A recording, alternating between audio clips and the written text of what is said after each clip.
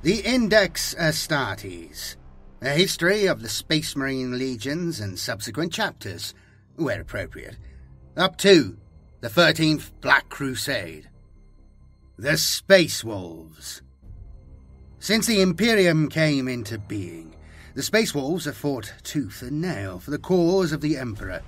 Among the most famous of the chapters of the Adeptus Astartes, their name and actions are known from one side of the galaxy to the other. As headstrong as they are fierce, the Space Wolves are experts at close-quarter fighting, and their warriors compete keenly for glory on the battlefield. The Space Wolves live to fight, and death holds no fear for them. The cornerstones of the Imperial Creed are related across 100,000 worlds. Although the details vary, it is widely acknowledged that millennia ago the Emperor of Mankind walked upon the face of terror. His mighty deeds unified the race of man in a spiritual golden age, and legends of his greatness have been told across the galaxy for countless centuries.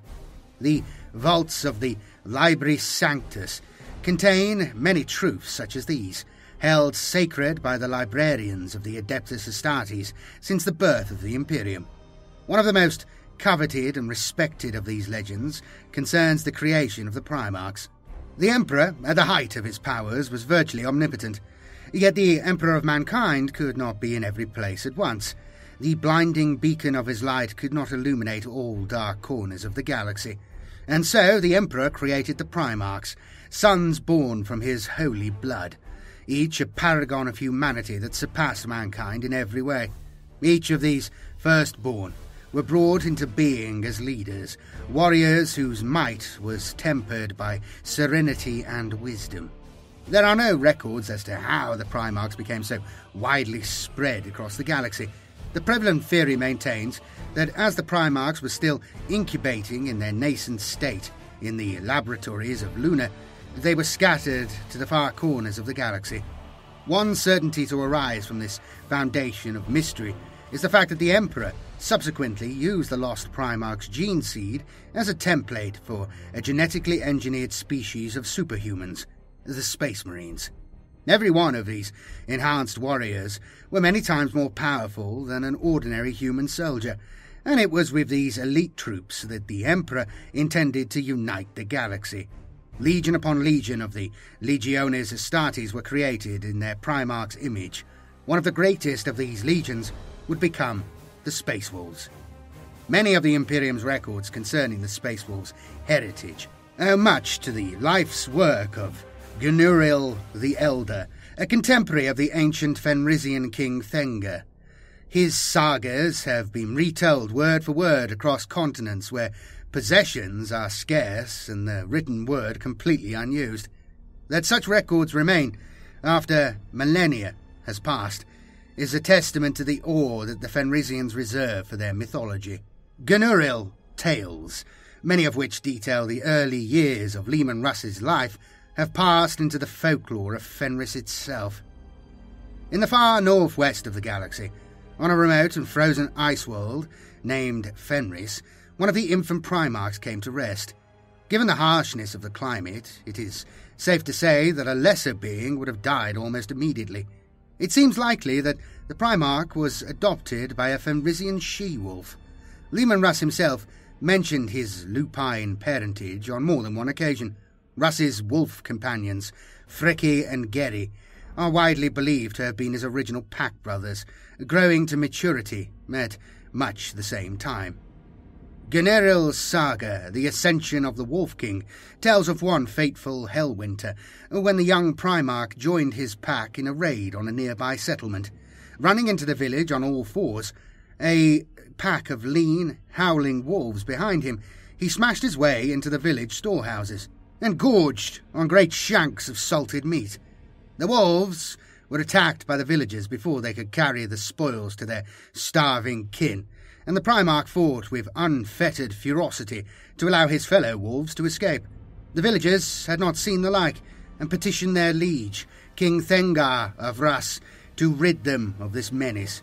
Within the week, a hunting party was sent out, with drake poison on their arrows, and knives sharp enough to slice through oak. Many of the Primarch's pack died as a result of this action, pierced by the spears and arrows of the hunters. Even the venerable she-wolf that defended the litter was impaled through the throat, ending the lives of 5 hunters before she finally succumbed to their poisoned arrows. But the wolf-child was spared as he crouched growling over the she-wolf's corpse, the poison slowly affecting his iron constitution, barbed arrows sticking like quells from his face and back. The wolf-child was bound and gagged tightly with straps of gut and sinew cut from the corpses of his pack and thrown before King Thengar himself. The saga continues in detail, telling of the Primarch's first contact with the royalty of Fenris. In the evening, the wolfman was ungagged, and the king demanded that the feral creature grovel for his life like a dog. The strange beast drew itself up to its full height and roared so loud and so long that some of the younger men had to leave the hall. The wild-eyed creature spat a great goblet of blood and poison at King Thengar, his golden eyes shining with regal pride. Over the next few years, the wolf-child was taken into the care of the king himself. He was taught to use a battle axe, how to fish, and soon after, how to speak. The Primarch matured quickly, absorbing knowledge at an incredible rate. He also showed a natural aptitude for weaponry, in addition to being unmatched in unarmed combat. Quick to roar with laughter or bellow tunelessly in song, the Primarch slowly realized that he was more human than wolf, and that he was far greater than either. When Russ handed the champion of the King's Guard his battle axes during their third sparring session, Thengar admitted to himself that the young man was destined for greatness. The Primarch soon spoke with powerful eloquence, and one evening King Thengar deemed him worthy to receive a true name. Thus it was that Leman of the Russ was truly born. Much of what is known of Leman Russ's early years is born of hearsay and legend, as his fame quickly spread throughout the land. The legends of Fenris cite him as being able to pluck an oak from the earth and snap it in twain over his back, facing armies of the king's enemies and sending them running without sustaining a scratch, wrestling a Fenrisian mammoth to the ground and roasting it whole for his meal that evening. When Thengar died, there was no question as to the succession. King Leman Russ took his place on the throne. Each all-winter's eve, in the halls of the Fang, the Space Wolves' fortress monastery, the Rune priests recount in great detail the saga of Leman Russ. Every one of the Space Wolves knows the tale by memory, and the legends are passed down from solemn priest to knave cub with the greatest of reverence. In this way, the saga of Leman Russ is kept alive to this day. Due to their oral tradition, the following legend has not been written down in any form by the Space Wolves. However, the clandestine introduction of a vox corder to the Feast of the Wanderer by Inquisitor Chalfont, a guest at the table of Cormac Wolftongue, has provided imperial scholars with the following transcription. Thus it came to pass that Russ was hailed as king of all Fenris, his judgment as strong as his sword arm, and his authority indisputable. No man, no beast, could best the Wolf King. No tribe could stand against his armies. Within Russ's kingdom, a truce existed between man and wolf. His court was attended by the fiercest of warlords and the most beautiful of maidens. Tales of his mighty conquests spread like forest fires, and it was not long before the eyes of terror turned upon his deeds. Such was Russ's fame, and so great were his accomplishments. The Holy Emperor of Terror did take it upon himself to meet with the Wolf King. He believed in the core of his soul that this mighty warrior was one of his true sons. He knew well that Russ would not bow to his rule without being beaten in a contest. The Emperor was convinced of his own power, and knew that such a challenge would be as nothing to him. Who could best a living god? Who could stand firm in the presence of humanity's king? And so it was that the great, sky-spanning ships of the Emperor travelled to the centre of the Sea of Stars, settling on the hard, cold skin of Fenris, scant years after Russ's ascension to the throne. The Emperor, clad in a long, plain robe, entered King Leman Russ's court. Through a yawning cave mouth in the south of Fenris he came. His divine aura was hidden from the curious eyes of the king's court, and his towering physique was cloaked with runes of disguise and confusion. Half his face was within the shadow of his hood. In his hand he carried the oaken staff of the Wanderer, but to the sharp-eyed and sober, his nature was clear. The great wolves of Fenris slunk away at the stranger's passing. Slouched on his oaken throne sat Leman Russ, a flagon of fine mead in one hand, and the leg of a roast boar in the other. Fricki and Geri, the kin-wolves, lay curled about his bare feet, and a great pool of blood glittered in the torchlight around the base of his throne. The court had been hunting. It did not take kindly to the interruption of their feast. The Wanderer approached the gnarled wood of the throne and its gargantuan occupant, and stood firm, staring hard at where Russ was presiding over the feast. The court grew silent as the Wolf King's growl reverberated around the halls. Freke stood at the sound, baring his fangs. Geri, old beyond his years, proved wiser than his brother. The stranger was meeting their master's gaze unflinchingly. It was then that the stranger offered his challenge. The nature of the contest was for the king to decide. If he won, the stranger asked for nothing but to be allowed to drink at the right hand of Russ during the feast.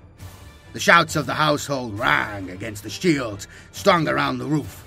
The laughter at this preposterous suggestion shared by all present. Russ demanded that should the Wanderer fail, he would serve at the king's behest for a year. Grimly, the stranger accepted. The Wolf King did not wish to spoil a good feast. His first challenge was to an eating competition. The food was brought forth on vast brass shields, and the stranger ate well indeed, consuming many times more than the stoutest warrior present without pause. And by the time he looked up from his platter, Russ was finishing his third orruc. The vast red bones lay around him, not a morsel of meat to be seen. Giving voice to a thunderous belch, Russ grinned at the Wanderer, fangs glittering red in the torchlight. The stranger bowed his head. But the king was enjoying his sport. He realized that the brown-cloaked traveller had the spirit of a Fenrisian, and so challenged the newcomer to a drinking bout. The second contest began, sounded by a clarion horn. But by the time the Wanderer had reached his sixth barrel of strong Fenrisian mead, there was no more to drink. The Wolf King had drained the entire feast dry, consuming enough to fill a whole great company.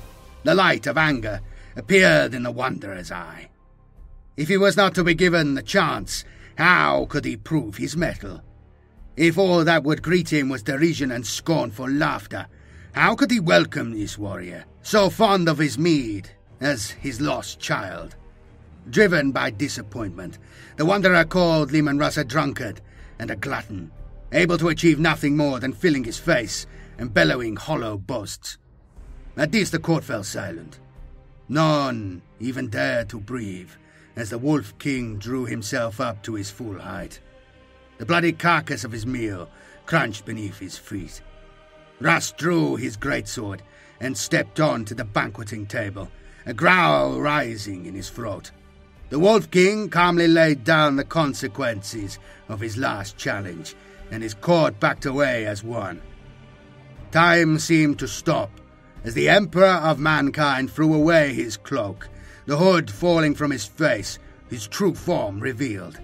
Standing far taller than any man present, swathed in light and clad in baroque gold armor, the God Emperor stepped on to the banqueting table, his sword shimmering as it was drawn from its gem-encrusted scabbard.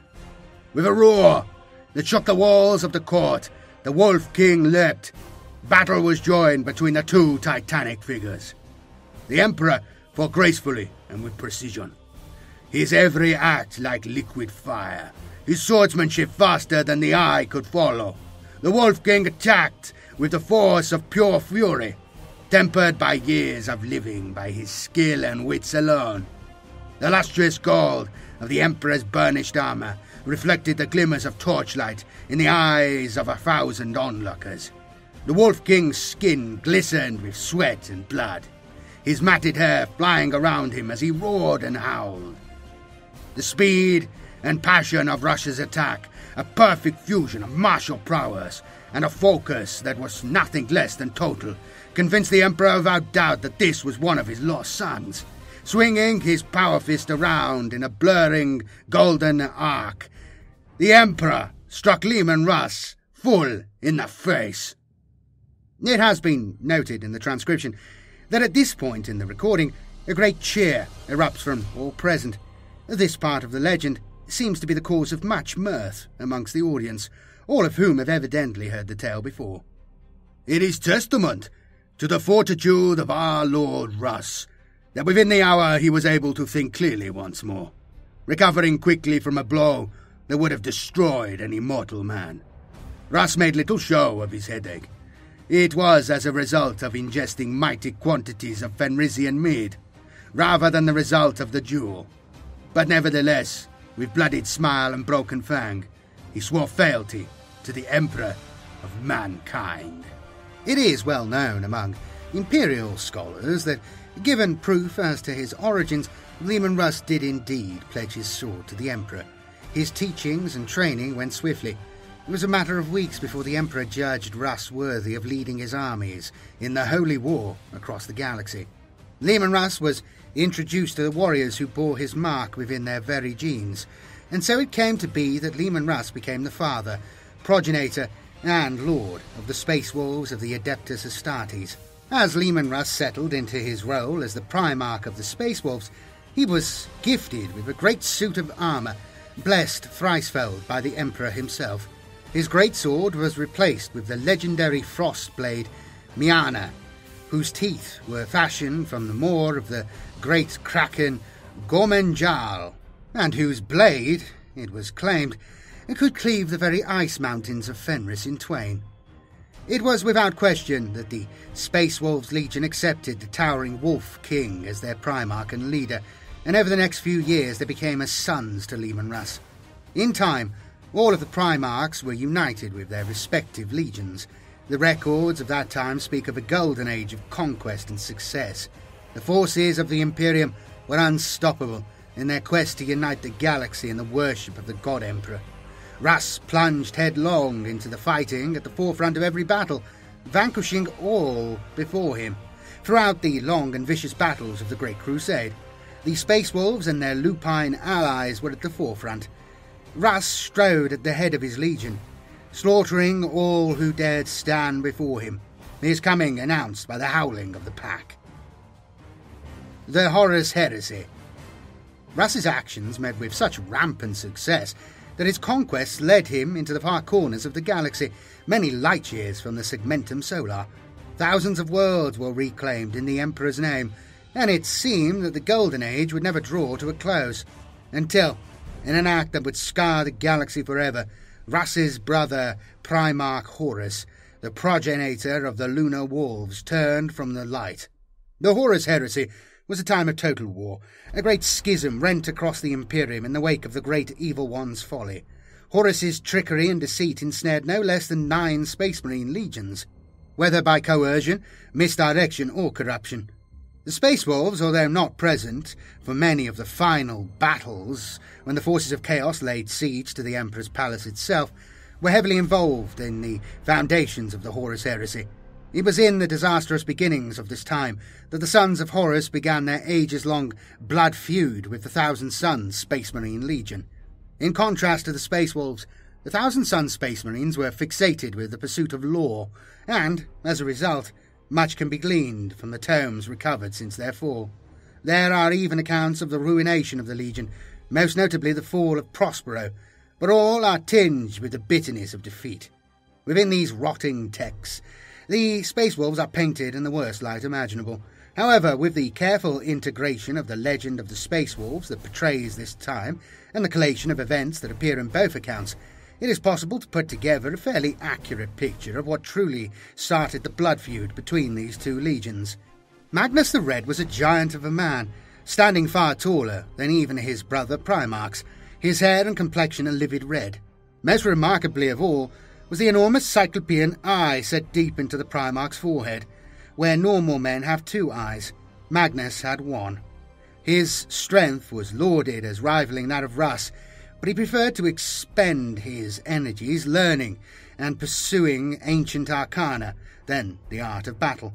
His physical peculiarities were never remarked upon by the other Primarchs. After all, Sanguinius was blessed with wings, and Leman Russ himself bore the sharpest of fangs. Nonetheless, the Wolf King feared that the taint of chaos was ingrained within the giant's soul, but the Emperor would not hear of his suspicions, as Magnus was one of his own sons. As the events leading up to the Horus heresy ripened into terrible fruition, Magnus the Red sent a psychic message to the Emperor. No records exist as to what the message was, but more than one source theorizes that it was a warning against the treachery of Horus. Although the message was said to be of great import, it inadvertently revealed the true extent of the practices of the Thousand Sons. The Emperor refused to believe that Horus, his favoured son, would betray him, and he rose in anger against Magnus's warning. As the flame-haired Primarch opened a psychic connection to the Emperor was aghast at the extent of the research Magnus had conducted into heretical and blasphemous arts. In the Emperor's eyes, the Thousand Sons had probed too deeply into mysteries better left alone, willingly walking into the lair of the beast. Magnus's explanations did not pacify the Emperor, and Russ's worst suspicions were confirmed. At Russ's insistence, the Emperor was persuaded that Magnus was the traitor, not Horus. Horrified, the Emperor commanded Russ to leave immediately for the Thousand Sons' homeworld. The Wolf King mustered his legions about him and prepared once more to go to war. Prospero was once the very image of paradise.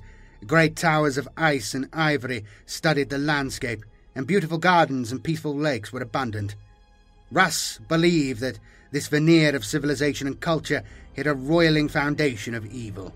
In his eyes, every scholar, scribe, and sorcerer had delved too far into the mire of chaos, had drunk too deeply from the blasphemous waters of forbidden knowledge. There was no option. The Wolf King knew that he must follow the Emperor's command to the letter, cast down the Thousand Sons. After a lengthy and punishing series of bombardments, the legions of the Wolf King fell upon the inhabitants of Prospero in an avalanche of howling fury. The savagery and ferocity of the Space Wolves' attack enabled them to strike through to the heart of Prospero's capital, but the Thousand Sons had prescience enough to prepare their final defences. By the time the Space Wolves had slaughtered their way to the gates of the largest citadels, the legions of Magnus the Red were waiting for them. The ensuing battle raged day and night without pause, the Space Wolves fighting with furious zeal, the Thousand Sons battling for their very homeworld. By all accounts, although there is little in the way of specifics, the war between the legions took many days and cost thousands of lives. Ultimately, for all their wisdom, the Thousand Sons could not stand against the fury of the entire Space Wolves Legion in the field of war. At the forefront of the Space Wolves battle lines, led by Jorin Bloodfang, was the 13th Great Company. They were those who adopted the form of the Wolven, their bestial souls transforming them into nightmarish half-wolves in the heat of battle. The sheer scale of the carnage the 13th Company caused opened a massive hole in the lines of the Thousand Sons, and soon the verdant pastures of Prospero ran red with streams of blood. Magnus's brave warriors were slowly but surely culled, their numbers melting under the intense fire of the Space Wolves' assault. Although they did not fear for their lives, they fought to their last breath to protect their law and their homeworld.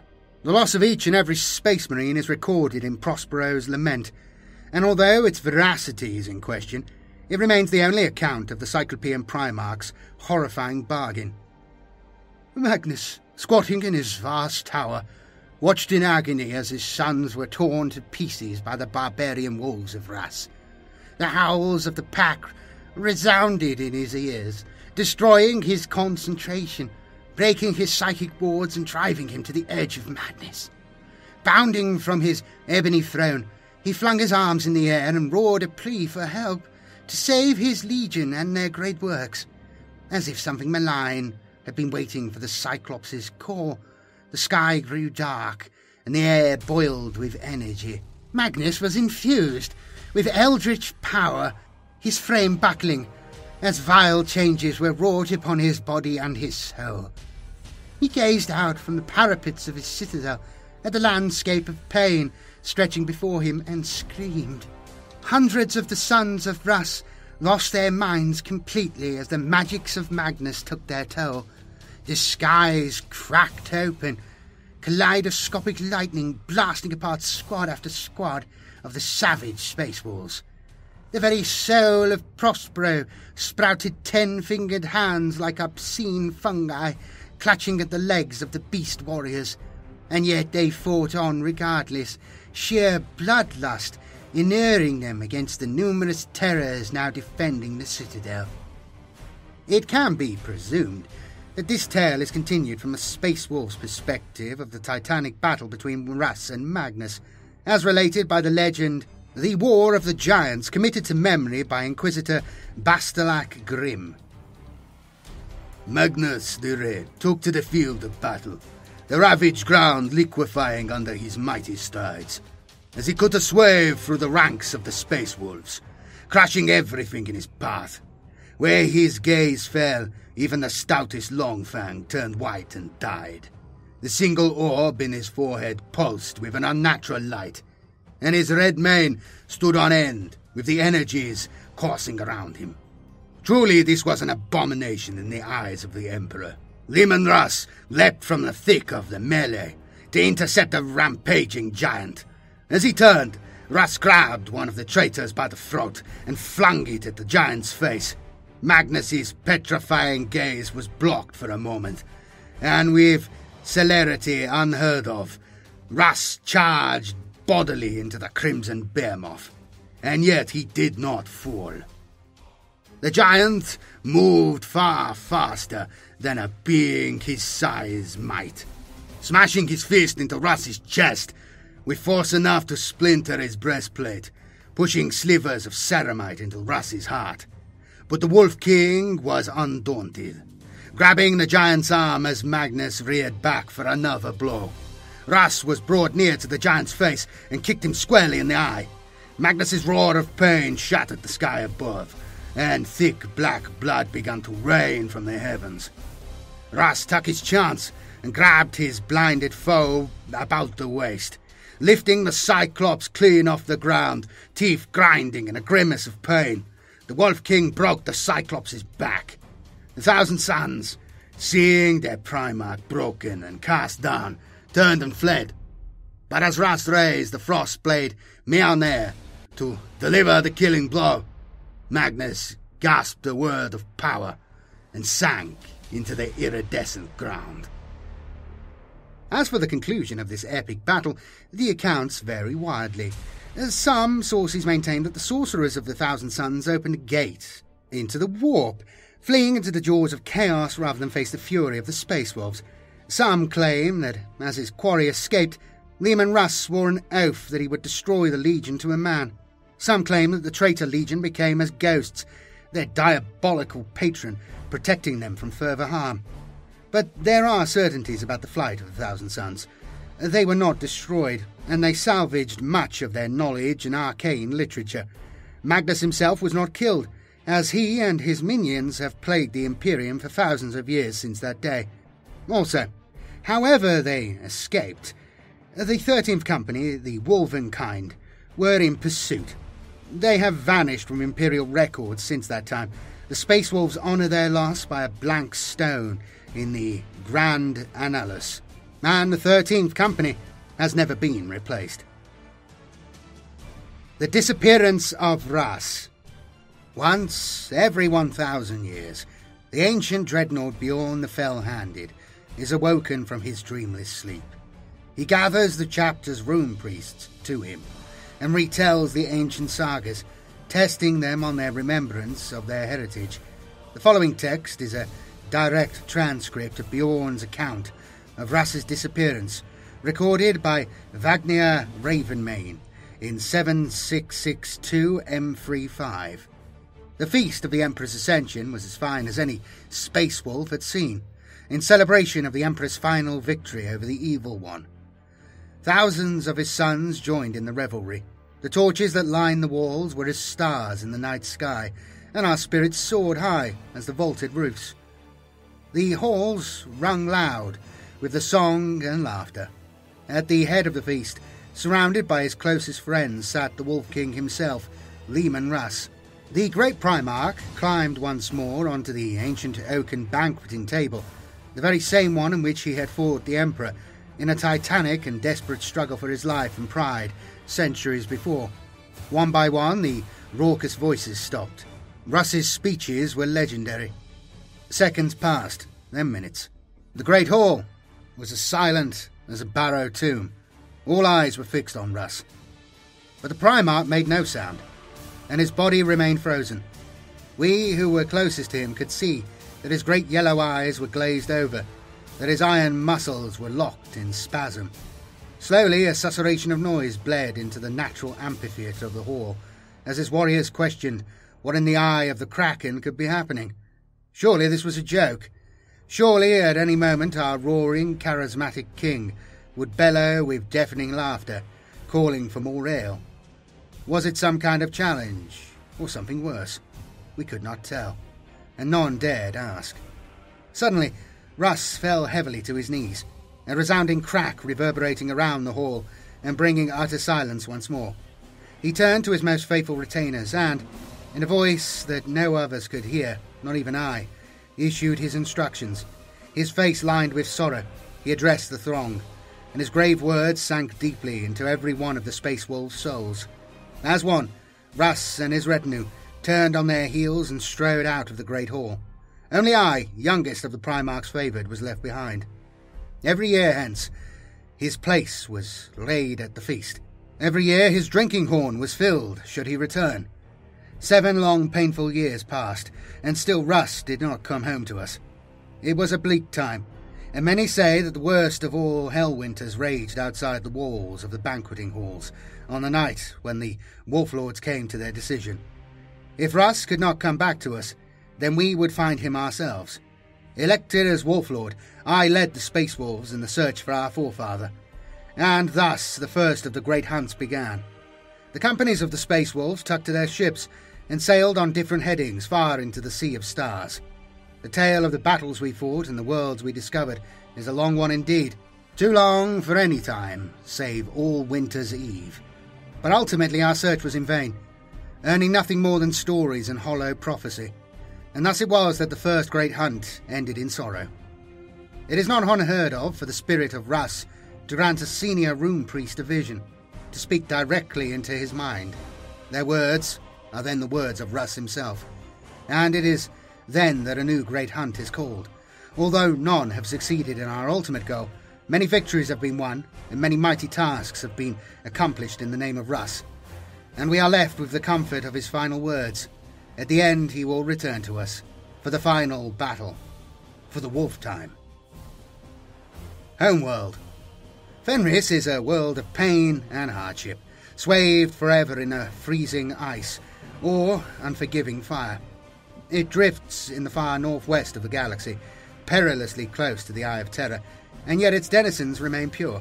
From space it is apparent that the vast majority of Fenris is covered in ice-cold water, and what little land mass there is floats as a small island of frozen earth and snow.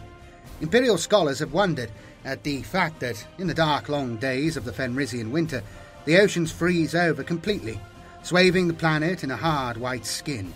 One small continent is the only area of land that remains stable throughout the years, the land of Astartes, which sits atop the crest of the world. The planet orbits its sun in a pronounced eclipse.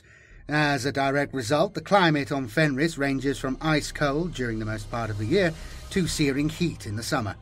Even at the time when Fenris reaches its perigee, the primary continent remains intact, although it is ravaged by blazing lava and rivers of magma. Tectonic plates grind, mountains are thrown up, and chasms rend deep gashes in the skin of the planet. Yet somehow, amongst the shifting ice flows and fierce tides, the men of Fenris thrive. As the constant ravages of a cruel and constantly changing climate harden its people, so does it harden the native species. The prey such as the herds of giant Fenrisian elk with their majestic and razor-sharp antlers, and the hulking mammoths that can crush a man's body to a pulp, are dangerous indeed. However, extensive observation has revealed the predators of Fenris to be amongst the most ferocious in the galaxy. Ancient drakes and wyams soar on the thermals above the shifting islands, thriving in geothermally heated caves. Sea serpents and kraken haunt the deeps, terrifying tentacled leviathans that can grow thousands of yards in length. The respected Magus biologist Anatole Leviticus has theorized that these kraken, one of which is said to have been caught by Russ himself, are remnants of an unsuccessful Tyranid invasion from the distant past. Great white bears, raging beasts that weigh as much as an ice shark and are almost invisible in a blizzard, can be found prowling the frozen tundra, fully capable of smashing apart the strongest buildings to feed on the unweary occupants. But most dangerous of all, a predator so advanced that it is known throughout the galaxy, is the Fenrisian wolf. These iron-furred monsters range from the mass of a small horse to that of an armoured personnel carrier, and are possessed of a singular cunning. A brief series of studies prove that their jaws can leave impressions in plasteel. Perhaps the most terrifying thing about these beasts is that they live in packs, and, when they are hunting, their prey has little hope of escape. Given that many space wolves wear the pelts of these vicious creatures, having killed one such beast with their bare hands, the warriors of Fenris can be surmised to be mighty indeed. Born into a world of such omnipresent danger, only the toughest can thrive. Few worlds in the breadth of the galaxy hold any fear for the space wolves. Organization. In defiance of the Codex Astartes, the Space Wolves chapter is split into 12 great companies. Each of these is led by a wolf lord, who answers only to the Great Wolf himself. For the last 800 years, the position has been occupied by the infamous Logan Grimnar. Each great company has its own headquarters, or lair, within the Space Wolves chapter fortress, the Fang. This mile-high edifice of steel dominates the mountain ranges of Azerheim, and is said to be the most steadfast imperial fortress outside of Terra. The range serves as headquarters, cathedral, and fortress to each of the great companies. In almost all respects, each of the 12 companies is a freestanding body of troops, with its own weapons, spacecraft, forges, customs, and heroes settled within the depths of the Fang. These great companies take much from their current Wolflord, including his name. When the Wolflord dies in battle, another is chosen to replace him, and so the company will reinvent itself. This provides a fluid command structure within the chapter. The mortality rate of space wolves is unsurprisingly high given their yearning for close-quarter fighting, although a few particularly stalwart wolflords have seen out their 1000th year. Each wolflord chooses a symbol from the mythology of Fenris as his personal sigil, and it is this symbol that adorns the company's banner. Presiding over the 12 companies is the household of the Great Wolf himself. This is comprised of all the chapter's most venerable heroes, the Rune Priests, Iron Priests, Wolf Priests, and Dreadnoughts. Their badge remains constant, the wolf that stalks the stars, the personal emblem of Leman Russ himself. Gene Seed. The Space Wolf's Gene Seed is as unique as it is deadly. The frightening potency of the first Gene Seed to be implanted into an aspiring son of Russ is legendary, and has accounted for the lives of hundreds of Fenris's warriors. Those it does not kill, it transforms into a slavering monster.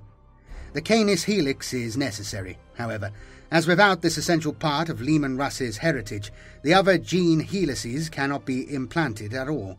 Unfortunately, the genetic coding of the Canis Helix contains a number of acids that are not synthesized by the human body, and they have a dramatic effect on the physique of the potential Space Marine. The ravages of this unique gene first take effect during the aspirant's indoctrination. Ultimately, he is cast out into the wilderness to make his own way back to the Fang. The gene works hideous changes on the warrior's mind and body. He reverts to a primal state, where his bones split and buckle, thick hair sprouts from across his body, and his only desire is to gorge on fresh meat and glut himself on hot blood. His body mass grows by up to 80%. Many of the bones fuse, and vestigial fangs sprout from his gums as he undergoes the transformation. Whilst his body is racked with pain, the warrior must overcome the gene, lest it overcomes him. It is common knowledge that the Knights of Fenris are prowled by giant feral creatures known as the Wolven, who fail to overcome the curse. To become one of the Wolven is to fail, and truly become a monster. If the aspirant manages to find his way back to the Fang, across chasms and glaciers populated by snarling predators and blasted by freezing winds, he is implanted with the remainder of the Space Wolf's gene seed, stabilizing the Canis helix and completing his genetic indoctrination into the ranks of the Sons of Russ. A minority of these warriors do not completely conquer the gene seed's original effects, however, and in times of great stress they revert to the hulking, bloodthirsty state that haunts their genetic structure like a ghastly shadow. This is the curse of the Wolven, and it is rightly feared. Beliefs. The warriors of Fenris are brought up on tales of monsters and heroes, sky-straddling wolves and world-spanning sea beasts. They have a proud tradition of storytelling and value a good tale almost as much as a good fight. The mythology of Fenris is crowded with the deeds of heroes, and many of their legends stem from the Fenrisian wolves that prowl Asaheim. These pagan beliefs are looked upon with scorn by the ecclesiarchy, but the Sons of Russ refuse to give up their beliefs, even when their fangs are long and their skin weather-beaten and wrinkled. Superstition is rife, and the Space Wolves regularly enter battle, festooned with totems and talismans to bring luck and ward off evil spirits. Central to their belief system is Leman Russ, who they look upon as more than just a man, and to whom they attribute the deeds of a god. Heroes are held in the highest esteem, and none more so than their Primarch, who they believe will return to fight alongside them at the end of the world. Combat doctrine. The forces of the Space Wolves have a very different approach to martial strategy from their brother Space Marines. There are several distinct types of squad, or pack, in each great company, and each fulfills a different role in battle. As a Space Wolf progresses through his life, he may rise through the ranks until he is old and his fangs are long. If his bravery and might are without question, he will be asked to join the Wolf Guard, or even become a Wolf Lord himself. Most Space Wolves begin their careers as Bloodclaws, hot-headed young warriors who cannot wait to prove themselves, charging in howling packs at the front lines of the enemy in their efforts to garner personal glory. The Bloodclaws are the shock troops of the Space Wolves and spearhead the majority of assaults. If they survive to become mature and capable warriors, they will be elevated to the ranks of the Grey Hunters, tempered by battle but nonetheless ready to give their lives in the name of honour. When the Space Wolves are fully mature, their hair grey and their canines pronounced, they are likely to be inducted into the Long Fangs, veteran soldiers who are disciplined and steady even in the heat of battle, and hence are entrusted with the company's heavy weapons. The bravest and strongest of the Space Wolves, after proving themselves in a feat of exceptional valour or martial prowess, may become Wolf Guards. The Wolf Guard either lead less experienced packs of warriors into battle, or form a retinue for the mightiest warriors of the battle force, the Wolf Lord. Few can stand against these heroic warriors, equipped as they are with the best war gear in the company's armoury, making them virtually unstoppable in close combat. The Space Wolves' combat doctrine is unfortunately nowhere near as organised as their brother chapters. Given that they live for the honour of battle, it is almost certain that the younger Space Wolves would abandon a standard tactical structure in favour of simply rushing headlong at the enemy, howling at the top of their voices. This has been known to aggravate many Allied commanders over the millennia, including Lord Solar Macarius himself, who famously recorded his displeasure in the Tactica Ultimatum. The Bloodclaws of the Space Wolves endanger not only themselves, but the lives of their comrades in arms. If they are so eager to die, and they will not heed the words of their superiors, then let them rush headlong into the jaws of the lion. We can only hope some of them get caught in its throat. However, far from being uncontrolled berserkers, the Space Wolves, as a chapter, simply relish the thrill of close combat above all else. Nonetheless, the battle tactics are undeniably effective. The Space Wolves have fought in a similar manner on 100,000 battlefields since their conception, and are unlikely to stop merely to conform to the precepts of the Administratum. Battle Cry. The battle cry of the Space Wolves varies from great company to great company.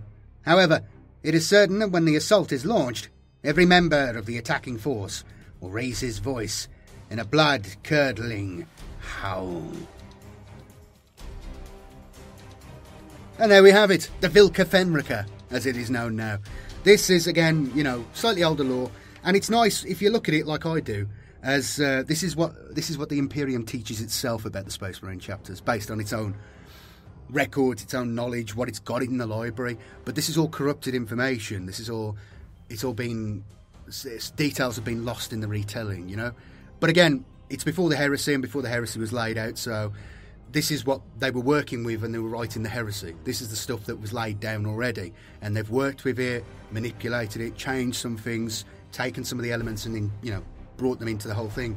So, you know, it's interesting to go back and look at these sort of, I guess you'd call them foundational texts.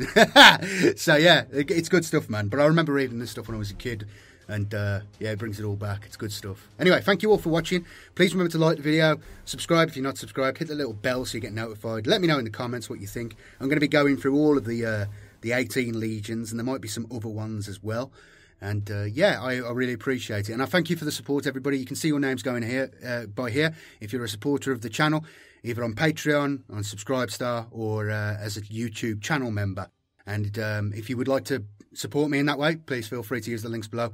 Otherwise, just give me a like. Come on, please, just give me a like. That's all I want. Oh, I just want a like. All right. Thanks very much. See you later. Bye-bye.